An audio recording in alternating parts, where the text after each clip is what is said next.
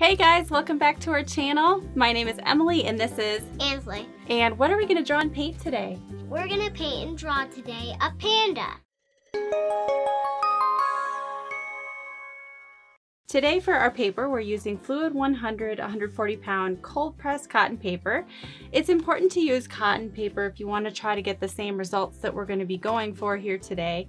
I have a watercolor palette in front of me. These are just tube paints that I squeezed out, but you can use any watercolors you have on hand. The most important thing when you're watercolor painting is just to have good paper. We each have a watercolor brush, a pencil, a Sharpie, paper towel, water jars, and I think that's all we need, right? Okay, now to start, we're gonna decide on the size of the head of the panda, and you can actually use an object like a cup or something round that you have laying around your house to trace the circle shape for the head of the panda. So I'm gonna start, and I'll let you do it after I do. We're gonna start with the head of the panda, and we're just gonna trace a nice, perfect little circle. It's important to not press too hard with your pencil in case you make a mistake. And so the circle is going to be the panda's head. Try to make it right in the middle of the paper.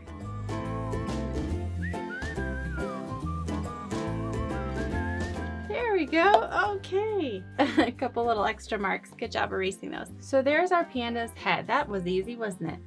Now we're just going to add the ears. And for the ears, we're going to add round little shapes sticking out of the head. Make sure that they're big enough compared to the size of the head. You don't want them to look like super tiny little ears, but you don't want them to be Mickey Mouse ears either. All right, now the ears are going to be black, so we don't have to worry about any other details inside of the ears. But pandas have really distinctive round black spots around their eyes, don't they?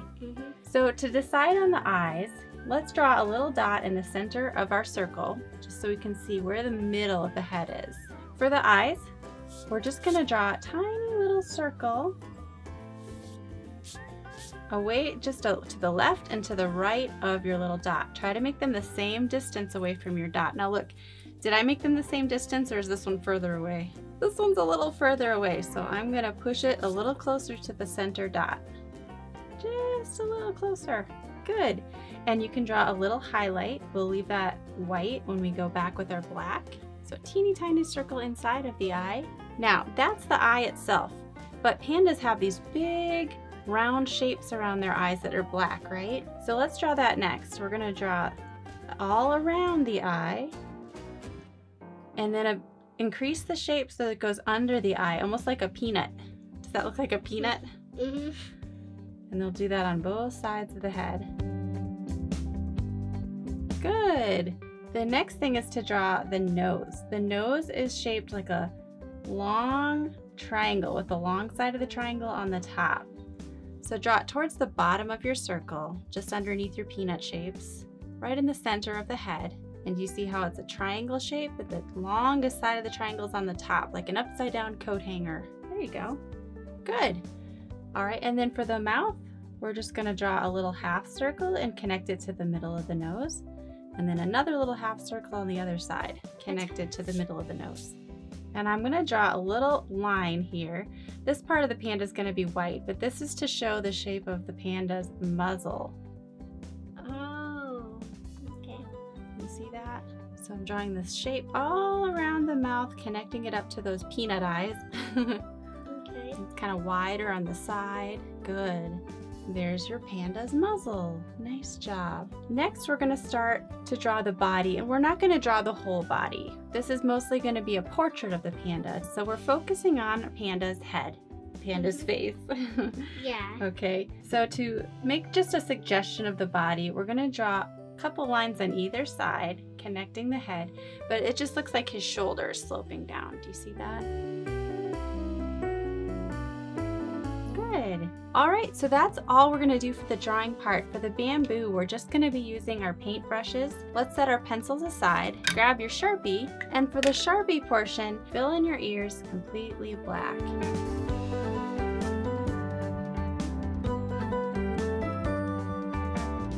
And then you can draw the top of the head and the sides of the head. And then outline the eyes and leave the highlight white. And then fill in the black part of the eye.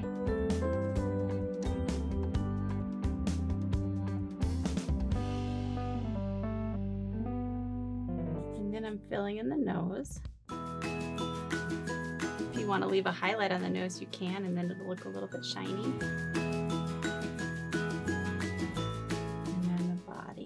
All right, and we'll use black paint to finish the body, but the first thing we're going to paint is the bamboo around the panda. Since pandas are just black and white, we already did most of the work, didn't we, with our black Sharpies? Mm-hmm. So now grab your brush, and we're going to use this green right here. I'm going to spray it so that it's nice and juicy.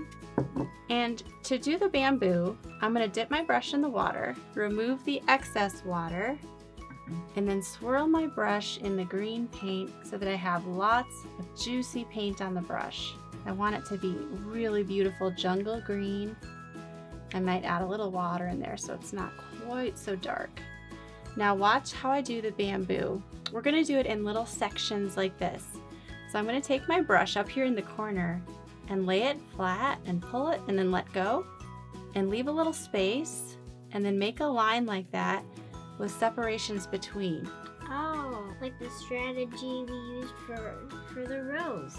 Almost, but with little straight lines. And this is showing the separation between the bamboo, because bamboo has these segments in it, doesn't it?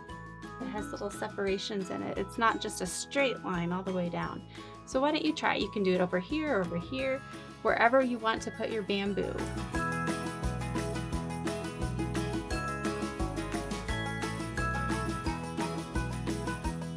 Having a couple stems come in front of his body and then behind him. So keep adding as much bamboo stems as you want. And then once we've got the stems down, we'll add some leaves.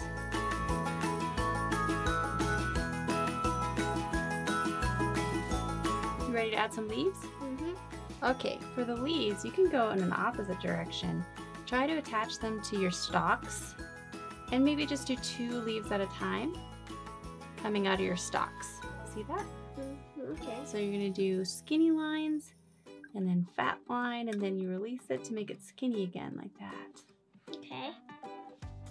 Just like we practiced last time, the rose.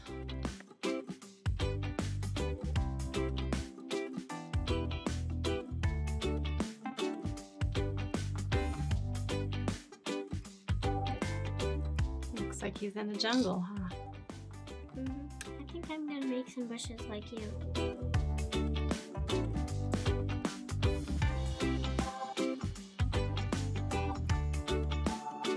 Alright, next we're going to finish the body of the panda. This is black over here, so we'll swirl our brush in the black. Yes, rinse the green out first. And then I'm just going to paint. It's harder for me because I put grass in front of it. I put bamboo in front of the panda, but you didn't, so just paint a little bit of black underneath the panda's head. Okay. This is to show his black fur on his chest. Try to paint around your leaves. Don't want to cover them all up. I like that. It's like he's grabbing the bamboo to eat it.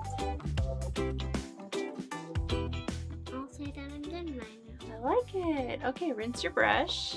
And then the last thing we're going to do for Panda is add a little bit of shading to his face. And a little bit of shading with some tan color. So I'm just taking a tiny bit of my tan and then grab a little of that tan. Mine looks green still. And then with your tan, we're just going to paint on the bottom part of the head. That's too dark. Dipped in the water and then remove some of it on my paper towel. So I'm just carefully painting a shadow on the bottom of the head. So see how I'm painting tan just along the bottom of the circle? Okay. And that's helping the panda's head look nice and rounded. And then you can do a tiny little bit of yellow. Oh my goodness, mine is green. It's because my brush has so much green in it. Oh well, it's picking up the reflection of the bamboo all around it. Okay, so now the panda looks nice and rounded. And to soften the edge, you can take a cleanish brush and just scrub along it so it doesn't look like just this hard cut-off point. See, I'm lifting some of the paint back up around that edge. It's okay. Okay, the last thing is to add let's add some splotchy jungle green colors. And to do that, we're just gonna take some of that watered down green and tons of water so your brush is almost dripping. Look at this, just dripping. And I'm just gonna do some big drips, big circle shapes, super wet.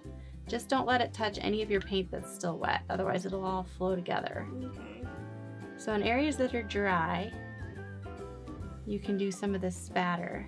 So look what happened when I touched my wet paint. Ah! Oh my goodness. It ran everywhere. Just kind of paint it around your bamboo. You can paint it over the top. We're just starting to make it look even more jungle-like. I'm even going over the top of the leaves I already painted. Okay, I'll do that. Just not over the panda. So good, he looks really cute, Ansley. What do you think of your panda?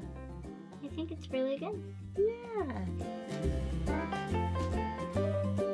I like that. And it's really helping fill it out and make it look like a green jungle.